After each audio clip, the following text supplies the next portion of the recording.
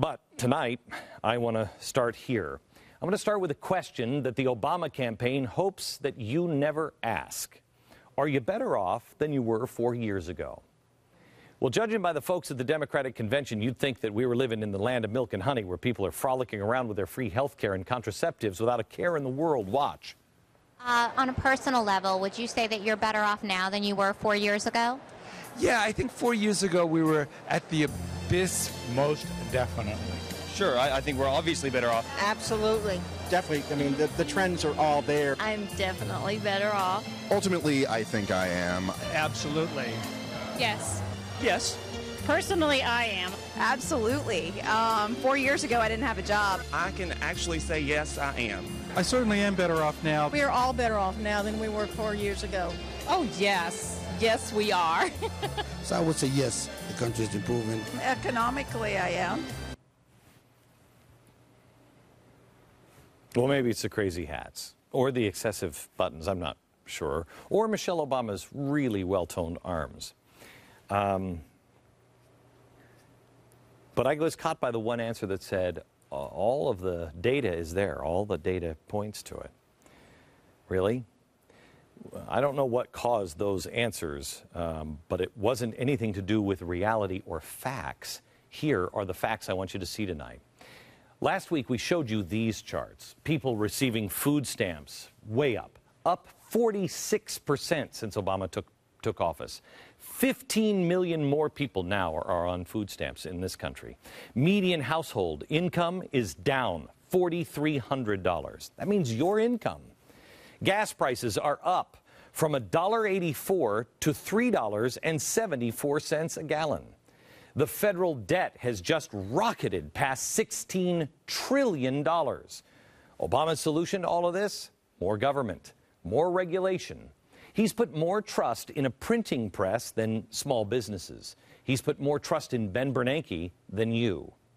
And he is selling America on an ideology that is a proven failure. His pitch? I'm quoting, he needs more time to experiment. The truth is, it will take more than a few years for us to solve challenges that have built up over decades. It'll require common effort and shared responsibility and the kind of bold, persistent experimentation that Franklin Roosevelt pursued during the only crisis worse than this one. Okay, when government experiments, it leads to the Chevy Volt. No experimentation on my time, not with my children's money, not with my country. I didn't ask you to experiment. That is the job of the private sector, quite honestly. We take the risk with our own money.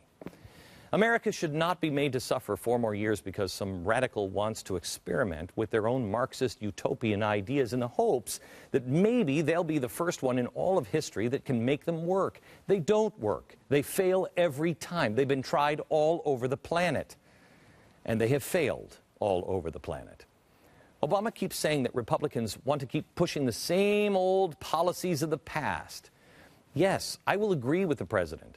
Those are progressive Republican policies, and they fail. The policies the Democrats are trying, raising taxes and spending big government too, those are also progressive, also a little more socialist, and they fail as well. There's a mountain of evidence, and in the last 3 years, Obama has only added to it. Here are some of the examples that you need to see. The latest jobs report.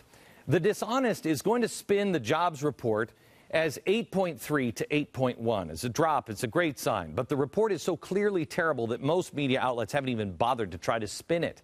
The labor participation rate has dropped so sharply, 368,000 people just quit looking for work last month. This is really bad. This is the lowest now that it has been since 1981. Here's where it gets doubly bad. We now have 82 more million Americans living now here that want a job than we did in 1981. The way we calculate the numbers now, those people who quit looking, they're just no longer counted in the unemployment rate. It's a trick that we learned with Jimmy Carter. If the participation rate was the same as when Obama took office, unemployment would be officially 11.2%. If you include part-time workers who are seeking full-time job, unemployment is now at 14.7%. 14.7% of our people here in America are either unemployed or just struggling to get by. To give you some perspective, when Jimmy Carter was in office, unemployment, the way they calculated it, which would take it at 14.7, his unemployment rate was 7.6. They also had double-digit inflation, which is coming. You combine double-digit inflation with unemployment and you have stagflation. That's where the real misery comes. And we're headed that direction with much bigger numbers. So when you look at the real numbers of unemployment and where we're headed now, and you know that Jimmy Carter days were bad, you begin to think maybe what's coming is not going to be a picnic. 23.1 million Americans are now unemployed, underemployed, or have given up looking for work. And the average length of unemployment has just doubled from 19.8 to 39.2 weeks. 97.3 million Americans now qualify as low income. In America, another 49.1 million are in poverty. This is not us. The average hourly wages are going now in the wrong direction. If you work paid by the hour, you're in trouble. Your pay has gone down and you know it. The average pay for self-employed Americans fell by $3,721. A key economic indicator, manufacturing, has been a drag now on the economy, dragging and declining for 3 straight months. And the sector just shed 15,000 jobs, and that was in 1 month. And over the last year, or 4 years since Obama took office, they have lost over 500,000 jobs. What are we building anymore? This is happening despite all of the shovel-ready jobs meant to create construction jobs, fixing our nation's crumbling infrastructure, right? We have crumbling infrastructure. The government runs to the aid. Well, over 1 million construction jobs have been lost since 2009. How is that possible when you have one client spending $1 trillion to get construction going again? Under Obama's watch, the velocity of money has plunged to a post-World War II low. Obama has spent so much time and energy jamming health care down America's throat, and we've been arguing about that. He excused this unnecessary detour from the economy by arguing it would help the economy. But we've been so busy arguing about it, we haven't looked at the facts. Here's the facts. Under Obama, the average cost of family health care premiums have now increased from $12,680 a year to $15,073. It's not helping, it's hurting us. Are you better off than you were 4 years ago? 5.7 million residential mortgages are either now 30 days delinquent or in foreclosure.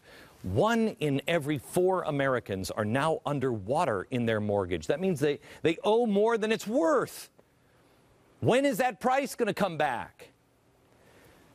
New home sales are at levels not seen since the 1980s. And you think to yourself, well, wow, that's pretty bad. But let me put that into perspective. Why were they this low in 1980? Because they had to jack the interest rates. They had to jack the interest rates to 20%. Now imagine, you want to go out and buy a house. You imagine your mortgage payment. What would it be if they changed your current 4 or 5% interest on your loan to 20%? Are you going to sell any homes in America? They're practically giving away loans right now, and people are only buying at a pace equal to the worst interest rates Americans have ever seen. What's coming when they have to raise the interest rate? College tuition. President Obama talks a good game. He says he's all into colleges and he's trying to get kids into school. Well, then why hasn't he asked this one question? Why has tuition gone up 25% under Obama? He's never talked about the greedy professors or the greedy institutions. He's only promised to pay for your college, meaning he doesn't have the money. It's not Obama cash. It means everybody who pays taxes is going to pay for that college education. Now, I don't mind pitching in. I don't mind helping. But could we at least try to get maybe a better price? It's a nice little scam these universities have going on, isn't it? And here's the problem. While he's saying we're going to guarantee your loan so make it easier, not surprisingly, the student loan debt has gone up $1 trillion. That's more than America's credit card and auto loan debt. He is doing to the college age exactly what Freddie and Fannie did to the homeowners of America. Because now the default rate is at 8.8% for student loans. But that's only because government only measures those who are in default within 2 years. They're doing it so they can play with the numbers. If you count anyone who's in default of their government-sponsored loan after 2 years, the default rate is 17%. And the Department of Education predicts the default rate could reach as high as 49%. Who's going to pay those loans? You will, with your tax dollars, even if you don't get the benefit. And where do those tax dollars go? To the universities. Please. The kids are now coming out of school without a job, and they have a mountain of debt to pay off.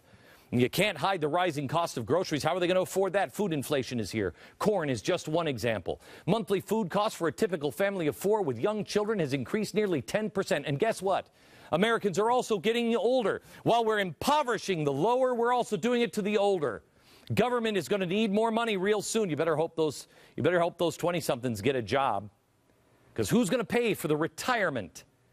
S&P 500 volume has steadily declined since 2008. More than 91 million Americans are now dependent on something from the federal government. Obama says he needs more time to experiment. We are out of time, America. This is the same guy who, back in 2009, calculated that if we'd have an unemployment rate down to 5.5% today, if you just gave him $1 trillion, you gave it to him. Begging for more time doesn't sound like somebody who, as Bill Clinton said last week, believes it would be impossible for any president to fix the economy in one term. Sounds more like desperation, and it is. Forget all of the BS. Forget all of the attack ads, all of the soaring rhetoric and the toned arms from both sides. Root yourself in the truth.